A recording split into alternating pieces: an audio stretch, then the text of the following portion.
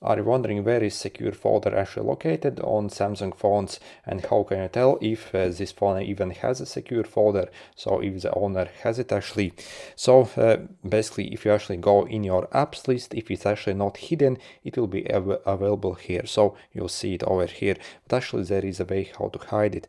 So if you want to unhide it, what we can do is we can essentially like go basically swipe down from the right side, or again yeah, basically. So, and in these like quick menus, we can actually like enable the secure folder like option to show and hide it. So for example, if you do not see it here, so by default it actually won't be here, you can click this pencil thing over here, click edit, and then basically in the available button simply find the secure folder and simply drag it over there. And again, if I, as you see, if I like disable it over here, as you see, I actually do not have it anymore. Also, one more way how you can tell if this phone has it, we can also go in the settings, then in the settings, security and privacy over here. So more security settings and secure folder.